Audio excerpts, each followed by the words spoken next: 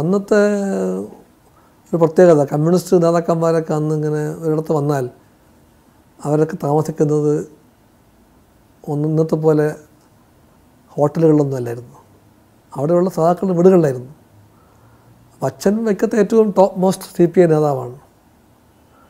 CPIയുടെ നേതാക്കന്മാർ ആര് വൈക്കത്തൊരു പൊതുപരിപാടിക്ക് വന്നാലും അവർ അന്ന് ക്യാമ്പ് ചെയ്യുന്നുണ്ടെങ്കിൽ മിക്കവാറും താമസം വീട്ടിലായിരുന്നു. മിക്കവാറും താമസം. എത്ര നേതാക്കന്മാർ അവിടെ താമസിച്ചിട്ടുണ്ട്. ഇത്രയും നേതാക്കന്മാർ. എൻ്റെ മനസ്സിലെ ഏറ്റവും നല്ല ഓർമ്മ PT പുന്നൂസ്. വീട്ടിലൊരു നിത്യസന്ദർശകനായിരുന്നു പുന്നൂസ്. കാരണം അദ്ദേഹം ഭക്ഷണപ്രിയനായിരുന്നു. എൻ്റെ അമ്മ ഒന്നാന്തരമായിട്ട് ആഹാരം ഉണ്ടാക്കും. പിന്നെ എൻ്റെ അമ്മയുടെ ഒരു തറവാടിൻ്റെ പ്രത്യേകത കൊണ്ടായിരിക്കാം സൽക്കാരപ്രിയം. അമ്മയുടെ അച്ഛനും അമ്മയുടെ അമ്മയും സൽക്കാരപ്രിയരായിരുന്നു. അവർക്ക് അതിനുള്ള ശേഷിയുണ്ടായിരുന്നു. അത് അമ്മയ്ക്കും ഒത്തിരി കിട്ടിയിട്ടുണ്ട്. അമ്മയ്ക്ക് ഇഷ്ടമുള്ള കാര്യമായിരുന്നു ആൾക്കാരെ ഇങ്ങനെ തീറ്റുക എന്നുള്ളത്, നല്ല ആഹാരം ഉണ്ടാക്കുക, നല്ലോണം വിളമ്പി കൊടുക്കുക എന്നുള്ളത്. അപ്പം പുന്നൂസൊക്കെ അറിയിക്കും, അതിൽ ഞാൻ വരും, ഉണ്ണാൻ കാണും, അല്ലെങ്കിൽ അത്താഴത്തിനുണ്ടാകുന്നതൊക്കെ അറിയിച്ചാൽ നല്ല കറിയൊക്കെ ഉണ്ടാക്കി. അങ്ങനെ ഒരുപാട് നേതാക്കന്മാർ. TV തോമസ് എന്നും വീട്ടിൽ വരുന്ന ആളല്ലായിരുന്നു. പക്ഷേ TV തോമസ് വീട്ടിൽ വന്നിട്ടുണ്ട്. എമ്മൻ TV-യേക്കാൾ ഞങ്ങളുടെ വീടിൻ്റെ ഭാഗം എമ്മനായിരുന്നു. TV എൻ്റെ മനസ്സിലൊരു വലിയ ഒരു പ്രകാശഗോപുരമാണ് TV. നമുക്കൊന്നും അടുത്തേക്ക് ചെല്ലാനാകാത്ത അത്രയും വലിപ്പമുള്ള ഒരാളെന്നിട്ടാണ് TV-യെ ഞാൻ ഇന്നും കാണുന്നത്. എമ്മൻ പക്ഷേ അതല്ല. എമ്മൻ ഞങ്ങളുടെ ഒരു വീട്ടിലെ ആൾ. അത് ഞങ്ങളുടെ വീട്ടിൽ മാത്രമല്ല. എമ്മൻ്റെ പ്രത്യേകത, എമ്മൻ നൂറുകണക്കിന് വീടുകളിലെ ഒരു കാരണവരാണ്. എനിക്ക് ഈ പറയാൻ കഴിയുന്ന പോലെ തന്നെ അമ്മനെ പറ്റി പറയാനാകുന്ന ഒത്തിരി പേര് കാണും. വീട്ടിൽ അമ്മൻ വന്നാലൊരു ബഹളമാണ്. സന്തോഷവും തമാശയും ചിരിയും എല്ലാമായിട്ട് അമ്മനിങ്ങനെ അരങ്ങൊക്കെ കീഴ്പ്പെടുത്തും. TV മിതഭാഷയാണ്, ഗൗരവപ്രകൃതരാണ്. എൻ്റെ പഠിത്തം എവിടെ വരെയായി എന്നൊക്കെ ചോദിക്കും. അതാണ് TV എന്ന് പറഞ്ഞാൽ. അച്യുതമേനോൻ ഇതുപോലെ ഒരാളാണ്, വളരെ മിതഭാഷയായ ഒരാൾ. ഞങ്ങളുടെ വൈക്കത്തെ വീട്ടിൽ എപ്പോഴും ഞങ്ങൾ വരുമ്പോഴെല്ലാം ആഘോഷിച്ച നേതാവാണ് സഖാവ് PR നമ്പ്യാർ. നർമ്മബോധം കൊണ്ടും പാണ്ഡിത്യം കൊണ്ടുമൊക്കെ എന്നോട് ഭയങ്കര വാത്സല്യമായിരുന്നു. എന്നെ ഒരുപാട് വായിക്കാനും എഴുതാനും പ്രേരിപ്പിച്ച, വായനയ്ക്ക് ഒരു പുതിയ ദിശ വേണം എന്നെ ചെറുപ്പത്തിലെ പഠിപ്പിച്ചത് സഖാവ് PR നമ്പ്യാരാണ്. ഐഡിയോളജിക്കലായിട്ട് വായിക്കണം, എഴുതണം എന്നൊക്കെ, എഴുതാൻ പറ്റും എന്നൊക്കെ എന്നോട് പറഞ്ഞത് PR നമ്പ്യാരാണ്. അവരൊന്നും പക്ഷേ വേണ്ടത്ര കേരളം പിന്നെ അറിയാതെ പോയി. അത് ദുര്യോഗമാണത്. അത്ര വലിയവരാണ് അവരെല്ലാം. ഒരു പ്രയോഗമുണ്ട് രാഷ്ട്രീയത്തിൽ, പെട്ടി ചുമക്കുക. നേതാക്കന്മാരുടെ ബാഗ് എടുക്കുക. അത് ചീത്തർത്ഥത്തിലല്ല പറയുന്നത്. എനിക്കിഷ്ടമല്ല പെട്ടി ചുമക്കാൻ. ഞാൻ പെട്ടി ചുമക്കുന്ന അർത്ഥത്തിൽ ഒരു നേതാവിൻ്റെയും പെട്ടി ചുമന്നിട്ടുമില്ല. എൻ്റെ പെട്ടി ആരെക്കൊണ്ടും ഞാൻ ചുമപ്പിച്ചിട്ടുമില്ല, ചുമപ്പിക്കുകയുമില്ല. പക്ഷെ ഞാൻ എൻ്റെ കുട്ടിക്കാലത്ത് സ്കൂളിൽ പഠിക്കുമ്പോൾ ഒരുപാട് നേതാക്കന്മാരുടെ പെട്ടി ചുമന്നിട്ടുണ്ട്. പലരും വൈക്കത്ത് വന്ന് ബസ് ഇറങ്ങുമ്പോൾ ഞാൻ അവിടെ പോയി നിൽക്കും, കവലയിൽ പോയി നിൽക്കും. ഞാൻ 6, 7, 8 പഠിക്കുന്ന സമയത്തായിരിക്കും. അത് പെട്ടിയല്ല, ഒരു തോൽ. മിക്കവാറും കമ്മ്യൂണിസ്റ്റ് നേതാക്കന്മാർക്ക് തോൽ ബാഗാണ്. അതിനകത്ത് ഡ്രസ്സ്, മരുന്ന് എല്ലാം ഉണ്ടാകും. ബസ് ഇറങ്ങി കഴിഞ്ഞാൽ എൻ്റെ ജോലിയാണ് അവരുടെ ബാഗ്. ഞാൻ അന്ന് ഓട്ടോറിക്ഷയൊന്നും ഇല്ലല്ലോ, വൈക്കൻ കവലയിൽ നിന്ന് വീട് വരെ അവരുടെ കൂടെ ഞാൻ. പലരും പറയും വേണ്ട മോനെന്നൊക്കെ പറയും. എന്നാലും ഞാൻ, എൻ്റെ ഡ്യൂട്ടിയാണ്, എൻ്റെ പ്രൗഡ് ഡ്യൂട്ടിയാണത്. ഈ സ്കൂൾ വിദ്യാർത്ഥിയായി ഞാൻ അവിടെയൊക്കെ പെട്ടി വന്ന് അവരുടെ കൂടെ നടന്നിട്ടുള്ള വർത്തമാനമൊക്കെ പറഞ്ഞു. കാന്തലോട്ട് കുഞ്ഞമ്പു എൻ്റെ മനസ്സിലെ അത്ഭുതം. അന്ന് എനിക്ക് മലബാറിലെ നേതാവാണ് കാന്തലോട്ട്. മലബാറിലെ ഭാഷ, അതിൻ്റെ സ്ലാങ്, അതൊക്കെ ആദ്യം കേൾക്കുന്നത് കാന്തലോട്ട് വൈക്കത്ത് വന്നപ്പോഴാണ്. അദ്ദേഹത്തിൻ്റെ പ്രസംഗത്തിലെ ഒരു നർമ്മബോധം. വൈക്കത്തൊരു യോഗത്തിന് വേണ്ടി കാന്തലോട്ട് കുഞ്ഞമ്പു വരുന്നു. അപ്പം വൈക്കത്തെ പോസ്റ്ററൊക്കെ അന്ന് മിക്കവാറും പോസ്റ്റേഴ്സെല്ലാം കൈകൊണ്ട് എഴുതി പതിക്കുന്നത്. പക്ഷേ നൂറുകണക്കിന് പോസ്റ്റർ സഹാക്കൾ എഴുതി ടൗൺ മുഴുവൻ പതിക്കുമായിരുന്നു. ഞാനും കൂടെ കൂടുമായിരുന്നു. ഞാൻ ആദ്യം CPI-കാരനായിരുന്നു, പിന്നെയാണ് ഞാൻ AISF-കാരനായത്. AISF പഠിക്കാൻ പിന്നെ വന്നതാണ്. ഞാൻ പതുക്കെ തന്നെ ഒരു മുട്ടയെന്ന് തിരികെന്നൊക്കെ പറഞ്ഞ പോലെ ഞാൻ പാർട്ടിയുടെ ഇത്തരം പ്രവർത്തനങ്ങളിലൊക്കെ പോസ്റ്റർ എഴുതുക, അത് ഒട്ടിക്കുക, ജാഥയിൽ പങ്കെടുക്കുക, ഉറക്ക മുദ്രാവാക്യം വിളിക്കുക. അപ്പോൾ CPI-യുടെ ഒരു ജാഥ വയ്ക്കത്തുണ്ടെങ്കിൽ, അല്ലെങ്കിൽ AITUC-യുടെ ചെത്തൊഴിലാളി യൂണിയൻ, തെങ്ങേറ്റ തൊഴിലാളി യൂണിയൻ, മത്സ്യത്തൊഴിലാളി യൂണിയൻ, ബീഡ് തൊഴിലാളി യൂണിയൻ, ഏത് യൂണിയൻ്റെ പ്രകടനവും ആകട്ടെ, AITUC ജാഥയാണോ ഞാനുണ്ട് അതിനകത്ത് മുദ്രാവാക്യം വിളിക്കാൻ.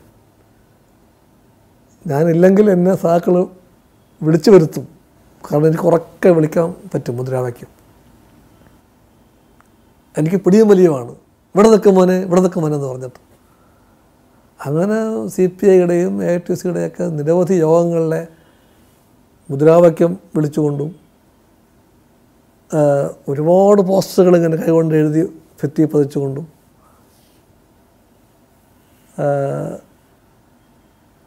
ഒക്കെ ഞാൻ ആദ്യം CPI-കാരനായിട്ടാണ് ഞാൻ പിന്നീട് 8 പഠിക്കുമ്പോൾ ആദ്യമായിട്ട് AISF ആകുന്നത്. തിരിച്ചാണ് സംഭവിക്കുന്നത്. പൊതുവെ വിദ്യാർത്ഥി ഫെഡറേഷനിൽ നിന്നാണ് പലരും പിന്നീട് യൂത്ത് ഫെഡറേഷനിലേക്കോ പാർട്ടിയിലേക്കോ വരുന്നത്. ഞാൻ എൻ്റെ പ്രത്യേക ചുറ്റുപാടിൽ റിവേഴ്സിലാണ് ഞാൻ വന്നത്. ആദ്യം പാർട്ടിയായിട്ടാണ് പിന്നെ ഞാൻ AISF-ക്കാകുന്നത്. കാന്തലോട്ട് കുഞ്ഞമ്പൂവിൻ്റെ പെട്ട് ചുമന്നിട്ട് നടന്നത് എനിക്ക് ഓർമ്മ. കാന്തലോട്ട് ആദ്യം പറഞ്ഞതൊക്കെ മലബാർ ഭാഷയിലാണ്. അപ്പോൾ എന്നോട് അച്ഛൻ പറഞ്ഞിട്ടുണ്ടായിരുന്നു, കാന്തലോട്ട് കുഞ്ഞമ്പൂ സേലം ജയിലിലെ വെടിവയ്പ്പിൽ വെടികൊണ്ട് ഏറ്റുവാങ്ങിയ ആളാണ്. അദ്ദേഹത്തിൻ്റെ ദേഹത്ത് ഇപ്പോഴും വെടിയുണ്ടയുണ്ട്. ശരിയാണ്, അതൊരു ചീളുണ്ട്. അന്നത് ഡോക്ടേഴ്സ് പറഞ്ഞു റിസ്ക്കാണ്, ഓപ്പറേറ്റ് ചെയ്ത് പുറത്തെടുക്കാൻ നോക്കണ്ട, അവിടെ എന്താ കുഴപ്പമൊന്നുമില്ല. പക്ഷെ അത് ആ ഭാഗത്ത് കീറി മുറിച്ച് പുറത്തെടുക്കാൻ നോക്കിയാൽ ചിലപ്പോൾ റിസ്ക്കായിരിക്കും. അതുകൊണ്ട് അദ്ദേഹത്തിൻ്റെ ദേഹത്ത് വെടിയുണ്ടയുണ്ട്. ഇത് അച്ഛൻ പറഞ്ഞു ഞാൻ തലേ ദിവസം നാളെ വരാൻ പോകുന്ന എനിക്ക് പേരൊക്കെ എനിക്കറിയാം. നേതാക്കളുടെ പേരൊക്കെ ജനീകം പത്രം വായിച്ച് എനിക്ക് നല്ലവണ്ണം അറിയാം. എല്ലാ നേതാക്കളുടെയും പേര് എനിക്കറിയാം.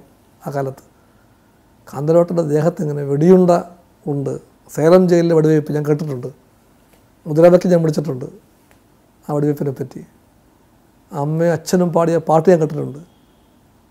അയ്യ സഖാക്കളെ, സേലം ജയിലിലെ അറുകശാപ്പിനിരയായ നിങ്ങളെ, പൊരുതി മുന്നേറും വിമോചന സൈനിക നിരകൾ ചെയ്യുകയാം രക്താഭിവാദനം എന്നൊക്കെ ആരംഭിക്കുന്ന പഴയ പാട്ടൊക്കെ കേട്ട് എനിക്കറിയാം സേലം ജയിലിലെ വെടിവയ്പ്പ്. അതിലെ ഹീറോയാണ് വരുന്ന ആൾ, നെഞ്ചത്ത് ദേഹത്ത് വെടികൊണ്ടുള്ള ആൾ. പിന്നെ രാവിലെ എഴുന്നേറ്റ് ഞാൻ പോയി കവലെ കാത്തു നിന്നു. കാന്തലോട്ട് വരുന്ന സമയത്ത് കാന്തലോട്ടൊരു വെളുത്ത മുണ്ട് ഷർട്ടൊക്കെ ആയിട്ട് ഇത്രയും കൈയൊക്കെ ആയിട്ട് വന്ന് പതിവ് പോലെ കമ്മ്യൂണിസ്റ്റ് നേതാക്കളുടെ അടയാളമാണെന്ന് തോൾ സജ്ജി. ഞാനത് മേടിച്ച് പിടിച്ചു. വേണ്ട കുഞ്ഞാന്ന് പറഞ്ഞു. നമ്മുടെ ഭാഷ കുട്ടിയെന്നാണ്, മലബാർ ഭാഷയാണ് വേണ്ട കുഞ്ഞാന്ന് പറഞ്ഞു. ഞാൻ ബലം പിടിച്ചു അങ്ങനെ വന്നു. അപ്പോൾ ഞാൻ നടക്കുന്ന വഴിക്ക് ഞാൻ ചോദിച്ചു, സഖാവിൻ്റെ മേത്ത് വെടിയുണ്ട ഉള്ളത് അച്ഛൻ പറഞ്ഞു, അത് കാണിക്കാമെന്ന് ചോദിച്ചു. അപ്പോൾ അദ്ദേഹം പറഞ്ഞു കാണിക്കാൻ പറ്റില്ല, ദേഹത്ത് വെടിയുണ്ട ഉണ്ട് എന്ന് പറഞ്ഞതൊക്കെ എൻ്റെ ഓർമ്മയിലുണ്ട്. ഇങ്ങനെ കാന്തലോട്ട് പിന്നീട് പാർട്ടിയുടെ വലിയ നേതാവായി. കാന്തലോട്ട് നാദാപുരത്ത് MLA ആയിരുന്നു, മന്ത്രിയുമായി. എല്ലാം ഒരു തരത്തിലുള്ള വിചിത്ര അനുഭവങ്ങളാണ്. യാദൃച്ഛികതയായിരിക്കാം. അതേ നാദാപുരത്ത് ഞാൻ MLA ആയി. കാന്തലോട്ട് വനമന്ത്രിയായിരുന്നു. കാന്തലോട്ടിൻ്റെ പെട്ടിയെടുത്ത് തൂക്കി കിടന്ന ഞാൻ കൊല്ലങ്ങൾക്ക് ശേഷം കാന്തലോട്ട് ഇതുപോലെ തന്നെ അതേ മണ്ഡലത്തിൽ MLA ആകുന്നു. അദ്ദേഹം നയിച്ച വനം വകുപ്പിൻ്റെ മന്ത്രിയാകുന്നു. അതെല്ലാം എനിക്ക് നല്ല സുഖമുള്ള ഒരു വിചിത്രമായിട്ടുള്ള ഓർമ്മകളാണ്.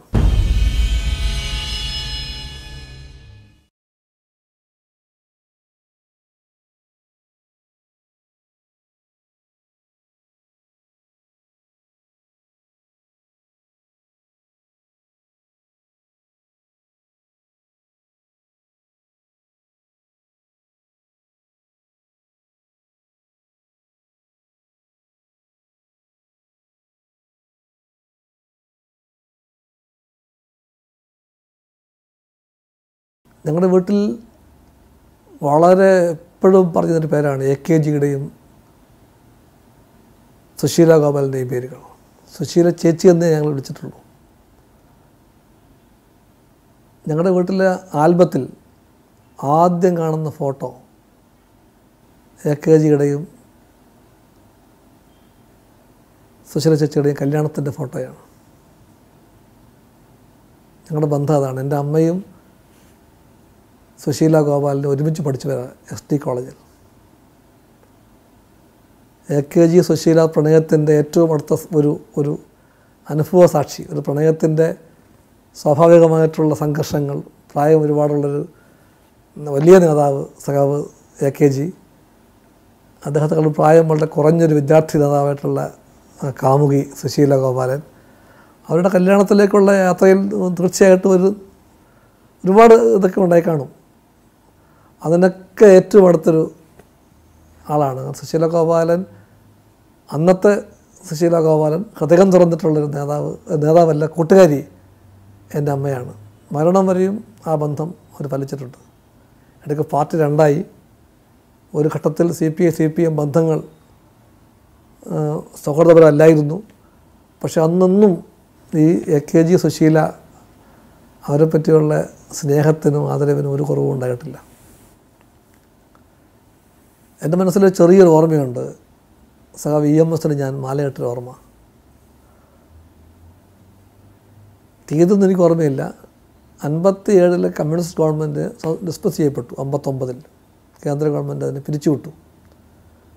പിരിച്ചുവിടപ്പെട്ട മുഖ്യമന്ത്രിക്ക് കേരളം മുഴുവൻ കമ്മ്യൂണിസ്റ്റ് പാർട്ടി സ്വീകരണം കൊടുത്തു. അതിൻ്റെ ഭാഗമായിട്ട് സഖാവ് EMS വൈക്കത്തെത്തുന്നു. 59 എനിക്ക് 3.5 വയസ്സാണ് അദ്ദേഹം വരുമ്പോൾ. ചെറിയ ഓർമ്മ എനിക്കുണ്ട്, വളരെ ചെറിയ ഓർമ്മ. വൈക്കം കവലയിലെ പാർട്ടി ഓഫീസിൻ്റെ ആ ഒരു സാമാന്യം അന്ന് ഒരുപാട് ഒരുപാട് വാഹനം ഇല്ലാത്തതുകൊണ്ട് ഒരു കൊച്ചു മൈതാനമായിട്ട് വരും. അവിടെയാണ് സഖാവ് EMS വന്നത്. ഒരു ചുവന്ന മാലയായിട്ട് ഞാനിങ്ങനെ നിൽക്കുവാണ്. തീരെ കൊച്ചൊരു പയ്യൻ. EMS എനിക്ക് എത്തൂലല്ലോ. ആരോ എന്നെ എടുത്തിങ്ങനെ പൊക്കാൻ നോക്കിയപ്പോൾ EMS പറഞ്ഞു വേണ്ട. EMS തലയിങ്ങനെ കുനിച്ചു. ഞാനിങ്ങനെ EMSൻ്റെ മാല കിട്ടുന്നുണ്ട്. EMSൻ്റെ തോളത്തിങ്ങനെ അടിച്ചത് എൻ്റെ ഓർമ്മയിലുണ്ട്. അത് ആണ് എൻ്റെ ഒരു ഓർമ്മ സഖാവ് EMSനെ പറ്റിയുള്ള. പാർട്ടി ഒന്നാണെന്നൊക്കെ ഞാൻ 4ലോ 5ലോ പഠിക്കുമ്പോഴാണ് പാർട്ടി രണ്ടായത്.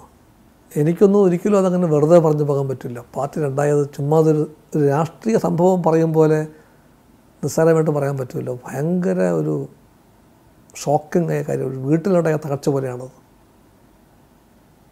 കാരണം പാർട്ടി എന്ന് പറയുന്നത് പിരിയാനാകാത്തൊരു ബന്ധമാണ്, തകരാനാകാത്തൊരു കൂട്ടായ്മയാണ്. അത് രണ്ടായി എന്നുള്ളത് ഭയങ്കര ഒരു, എൻ്റെ അച്ഛനും എൻ്റെ അമ്മയൊക്കെ എൻ്റെ ദുഃഖം സഹിച്ചത് ഞാനിങ്ങനെ അറിയുന്നുണ്ട്. എൻ്റെ ഓർമ്മ എന്ന് വെച്ചാൽ ഞാൻ അന്ന് സ്കൂളിലേക്ക് നടന്നു പോകുമ്പോഴൊക്കെ എല്ലാവരും അറിയും നമ്മളെ. കാരണം വൈക്കത്താണ്, CKയുടെ മക്കളാണ്. ഞങ്ങളവിടെ ചെന്നാലും ഞങ്ങൾക്ക് ആ അംഗീകാരവും സ്നേഹവും മത്സരം കിട്ടുമായിരുന്നു. പോകുന്ന വഴിക്കൊരു കള്ള് ഷാപ്പുണ്ട്. ആ ഷാപ്പിലെ വർക്കേഴ്സ് എല്ലാം AITCക്കാരാണ്, എല്ലാം അച്ഛൻ്റെ സ്വന്തം ആൾക്കാരാണ്. ഞാൻ പറഞ്ഞു എൻ്റെ അച്ഛൻ്റെ അച്ഛൻ ചെത്തൊഴിലാളിയായിരുന്നു. ഒറ്റത്തുള്ളി കള്ള് കുടിക്കുന്ന ചെത്തൊഴിലാളി, മദ്യപിച്ചിട്ടേയില്ല. ആ അച്ഛൻ്റെ മകനായ എൻ്റെ അച്ഛൻ പൂർണ്ണമായ മദ്യവിരോധിയായിരുന്നു. ഞാൻ മദ്യപിക്കാത്ത ഒരാളാണെന്ന് എനിക്ക് പറയാൻ പറ്റും, മദ്യപിക്കില്ല എന്ന് എനിക്ക് ഉറപ്പിച്ച് പറയാൻ പറ്റും. ഒരു കാര്യം, മദ്യപാനം തെറ്റാണെന്ന് ഉള്ളൊരു ബോധം കുഞ്ഞുനാളിലെ എൻ്റെ തലയ്ക്കകത്തുള്ളത് കൊണ്ടാണ്. അത് ഈ അപ്പൂപ്പനും അച്ഛനൊക്കെ ആയിരിക്കും കാരണം.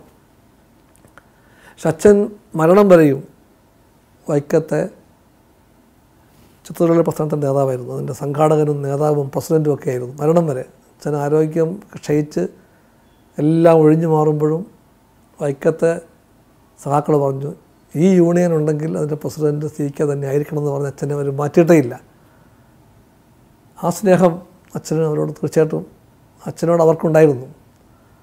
അത് ഉള്ളതുകൊണ്ടായിരിക്കും ഞാൻ പോകുന്ന വഴിക്കുള്ള ഈ ഷാപ്പ് TS നമ്പർ 18, അവിടുത്തെ ഏതെങ്കിലും തൊഴിലാളികൾ കാണുക ഷാപ്പിൻ്റെ മുമ്പിൽ. അപ്പോൾ പിടിച്ച് ഒരു ഓമനിക്കൽ അകത്തുനിന്ന് കയറ്റൽ. ഒരു മിനിറ്റ് 2 മിനിറ്റ് കഴിയുമ്പോൾ ഞാൻ വീണ്ടും തിരിച്ച് കൊണ്ടുവരും. ചിലപ്പോൾ ഒരു മിഠായി തരും, ചിലപ്പോൾ ഒരു അടുത്തൊരു കട കൊണ്ടുവരും, ഒരു പഴം മേടിച്ച് തരും. ചിലപ്പം അതൊന്നും ഉണ്ടാകില്ല.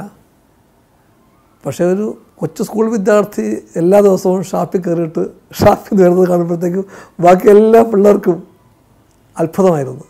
അത്ഭുതം. ഏതെങ്കിലും കുട്ടികളൊന്ന് അവരുടെ വീട്ടിലൊക്കെ പറഞ്ഞു കാണും, അങ്ങനെ ബിനോയ് എല്ലാ ദിവസവും ഷാപ്പിൽ കയറിയിട്ടാണ് സ്കൂളിലേക്ക് വരുന്നത് ചിലപ്പോൾ പറഞ്ഞു കാണും. അപ്പോൾ അവരുടെ അച്ഛന്മാരും അമ്മമാരും പറഞ്ഞു കൊടുത്ത് കാണും. അതെന്തായാലും കള്ളു കുടിക്കാൻ വേണ്ടി ആയിരിക്കില്ല, അങ്ങനെ സീക്കണം മകനായതുകൊണ്ടായിരിക്കും ചിലപ്പോൾ പറഞ്ഞു കൊടുത്ത് കാണും. എന്തായാലും ഞാൻ മിക്കവാറും എല്ലാ ദിവസങ്ങളിലും അവിടെ കയറിയിട്ട് പല ദിവസങ്ങളിലും ഈ മിഠായിയോ അല്ലെങ്കിൽ ഒരു പഴമോ കഴിച്ചിട്ടാണ് സ്കൂളിലേക്ക് പോകുന്നത്. അങ്ങനെ ഇരിക്കെ ഞാൻ സമയമുണ്ടെങ്കിൽ പാർട്ടി ഓഫീസിൽ കയറും. അവിടുത്തെ ഏതെങ്കിലും സാക്കളുടെ വർത്താനമൊക്കെ പറഞ്ഞാൽ ചിലപ്പോൾ വന്നിരിക്കും. മടക്കത്തിൽ നിസ്സംശയം ഞാൻ പാർട്ടി ഓഫീസിൽ കയറും. പിന്നെയാണ് ചരിത്രപ്രസിദ്ധമായ ഇണ്ടംതിരുത്തിമന വൈക്കത്തെ യൂണിയൻ്റെ ഓഫീസാകുന്നത്. അത് എൻ്റെ അച്ഛൻ്റെ വലിയൊരു ഭാവനയുടെ ഫലമെന്ന് ഞാൻ പറയും. ഇണ്ടംതിരുത്തിമന വൈക്കത്തെ ഈ ചാതുവർണ്ണ വ്യവസ്ഥയുടെ ഇരിപ്പിടമായിരുന്നു. വൈക്കം ക്ഷേത്രത്തിൻ്റെ ഊരായ്മ കുടുംബങ്ങളിൽ മുഖ്യമായിരുന്നു ഇണ്ടംതിരുത്തിമന. മഹാത്മാഗാന്ധി വൈക്കത്ത് വന്നപ്പോൾ നമ്മുടെ വൈക്കം സത്യാഗ്രഹത്തിൻ്റെ കാലത്ത് ഈ കാര്യങ്ങളുടെ എല്ലാത്തിൻ്റെയും കടിഞ്ഞാൺ പിടിക്കുന്ന കുടുംബത്തിലെ കാരണവരായതുകൊണ്ട് ഇണ്ടംതിരുത്തിമനയിലെ കാരണവരെ കാണാൻ ആഗ്രഹിച്ചു. അദ്ദേഹം ഒരാളെ പറഞ്ഞയച്ചു, ദൂതനെ പറഞ്ഞയച്ചു നമ്പൂതിരിപ്പാടിനെ കാണാൻ, ഇണ്ടംതിരുത്തിമനയിലെ കാരണവരെ കാണാൻ. മഹാത്മാഗാന്ധിക്കൊന്ന് കാണണം. അപ്പം അദ്ദേഹം പറഞ്ഞു അത്രേ, ഇണ്ടംതിരുത്തിമനയിലെ കാരണവന്മാരൊന്നും ആരെയും അങ്ങോട്ട് പോയി കണ്ടിട്ടില്ല ഇതുവരെ. മഹാത്മാഗാന്ധിക്ക് കാണണമെങ്കിൽ ഇങ്ങോട്ട് വരട്ടെ എന്ന് പറഞ്ഞു. ദൂതം പോയി പറഞ്ഞു ഇതുപോലെ തന്നെ. ഗാന്ധിജി പറഞ്ഞു ഞാൻ അങ്ങോട്ട് വരാമെന്ന് പറഞ്ഞു. അപ്പോൾ ഒരു പ്രശ്നം, മഹാത്മാഗാന്ധിയുടെ ജാതി എന്താണ്? അപ്പോൾ ആ ജാതിയിൽ താണ് മഹാത്മാഗാന്ധിക്ക് ഇണ്ടംതിരുത്തിമനയെ കയറാൻ പറ്റുമോ?